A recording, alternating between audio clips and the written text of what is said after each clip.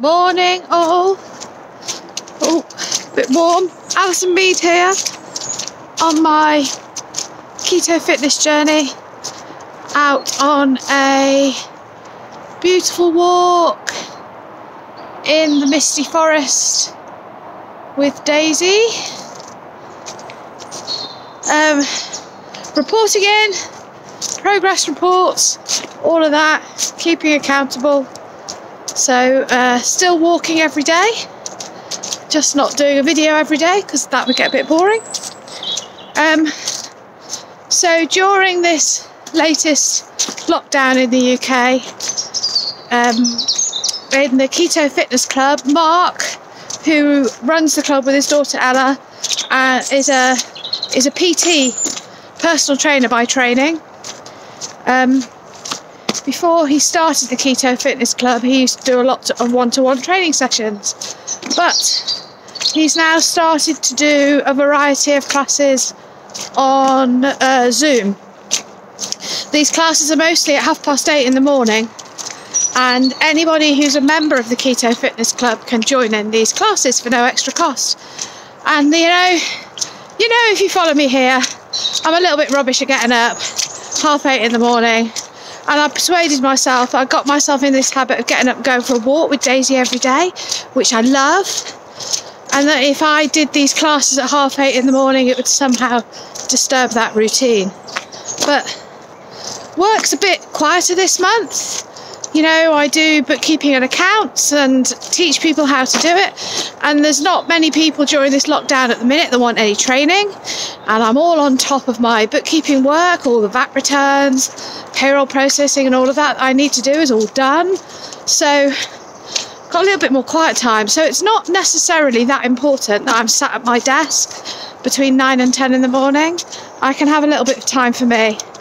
So I decided that doing a class at 8:30 and then going out for my walk afterwards, because I'm not going to not have my walk because Daisy needs it, and it's also good to walk and loosen up after you've done other exercise.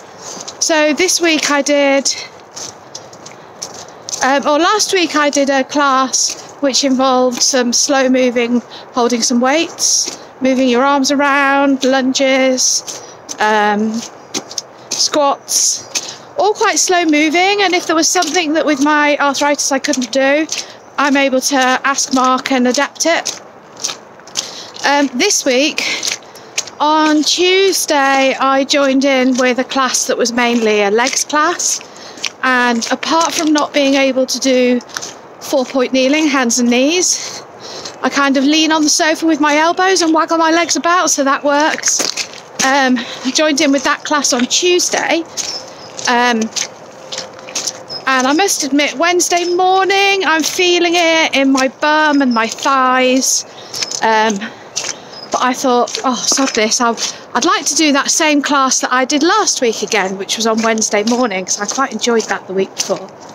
So I got up on Wednesday morning and logged in, and he was doing a different class. He was doing one with kettlebells. And if I'd have realised it was a kettlebells class, I don't have any kettlebells, I would have never have got up and joined in. But I decided to stick around and see what it was all about yesterday morning and improvise. And you know, it was another class where I was able to get the hand weights that I held and swing those about a bit like a kettlebell. And then there was other exercises that were just about lifting a weight and stretching them up to exercise your arms or holding them out in front of you. And I've got some other ball-shaped weights that I was able to use for that bit of the exercise. And you know, I surprised myself. If I'd have known that that was what the class was, I wouldn't have gone. But it's all on Zoom. You know, if you find an exercise is too much for you, you can switch your camera off. You don't even have to put your camera on at all, actually. And you can just do what you can. And you know, getting up and being in front of the telly in a Zoom class and moving around just a little bit is better than what I usually do, which is just lie in bed until I get up ready to go for a walk. So I have to admit, yesterday it did really, really tire me out. You know, I do have to be a little bit careful with my arthritis that you can get fatigue, but as work isn't busy at the moment, I allowed myself to get under a blanket, sit on my sofa and watch some of my favourite telly programme, which I'm really gutted because I've been binge watching it. I've nearly finished. I'm watching This Is Us on Amazon Prime, and I've just got up to series 5, and I think there's only 4 episodes, and then obviously because of this COVID nonsense they've had to stop filming. And I digress actually, but I really loved actually that I've got to a drama which is set during these COVID times as well. So they're on there and they're talking about social distancing and they're talking about wearing masks, and it just makes it all feel a bit more normal instead of a bit more weird. Anyway, I digress. So that's 2 exercise classes in a row, 45 minutes. Lifting weights, squatting, doing lunges, waggling your arms about. Best way to describe it, really. And yes, today, on my walk now this morning, so today's Thursday, I can really feel a tightness in my bum, the tops of my thighs, my inner thigh, where I've stretched all those muscles. But the secret now is, don't you agree, to keep going and not to stop? Because it's only when you start these things for the first time it can ache a little bit. It's like I can't even hold the camera up. Ooh, shoulders. But it's nearly dropped it. It's a good pain. You know, it's a good ache. It's an ache that says that you've got up and done something instead of just sitting on your backside. And so my story to you today is, get up and give it a go. Keep moving. You know, I was also able to, even though I felt a bit rubbish, I was able to get food that I'd prepped on my good days and put in the freezer out to eat, so that I kept keto and didn't, digress into comfort eating. It's also the fact that if you don't have those old comfort foods that used to be a habit, if you don't have them in your cupboard, in your freezer or in your fridge, then you can't bloody eat them.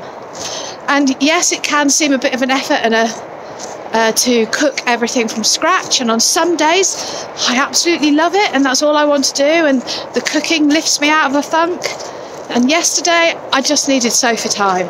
So my lovely husband Paul cooked one of my favourite dinners. It was protein noodles with a keto carbonara sauce and a big chunk of gammon, which was lovely. But for my other meals I was able to cook foods, reheat foods out of the freezer that I prepared another time. So there you go, another long waffle from Ali.